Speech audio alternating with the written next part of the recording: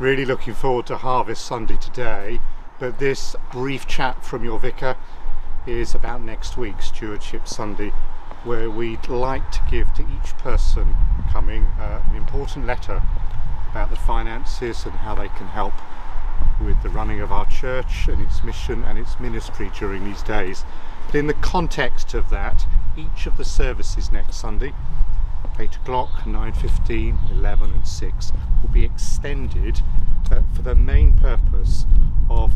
describing all we're going to be doing and how you might be able to help out with your time and your gifts and offering what you can by way of help to the life of the church. I'm really grateful to the various teams for putting this on, and of course for the finance team who have spent a number of weeks collecting all the information so that you can be helpfully informed about what we're looking to do to go forward to be financially resilient.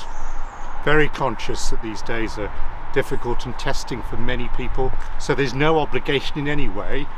but simply to be very clear, next Sunday we want it to be a really good day for Stewardship Sunday. God loves a cheerful giver, the scripture says, and next week we'll have a lot to bring happiness and cheer as we celebrate what we're going to be doing on into the next year,